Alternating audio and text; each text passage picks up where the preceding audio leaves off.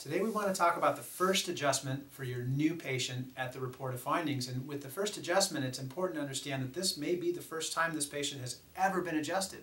Or maybe they've been adjusted before, but regardless, we want to make this a special experience because it's the first time they've been adjusted with you.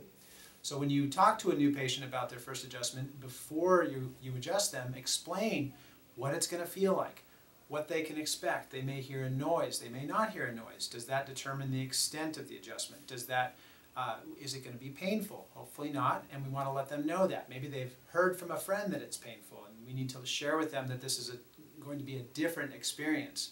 Also explain how this ties into the upcoming appointments that they're going to have through the course of their care plan. What can they expect on future adjustments? Will they be similar? So some examples would be, when you come in for each one of your appointments, I'll check your whole spine, but I'll do a very precise adjustment in a specific place to address the subluxations that you have.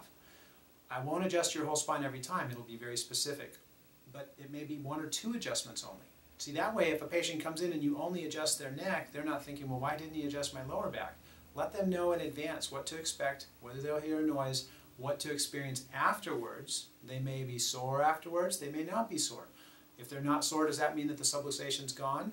Obviously not. So let them know that at the first adjustment. Take your time, slow it down a bit, and then later on when you adjust them on an ongoing basis, that can speed up because you set the stage with this first adjustment. So make it a special experience, make it exciting, make it positive. Let them know you're excited to help them and to get off to a great start, and that'll be the beginning of their lifetime of care with you.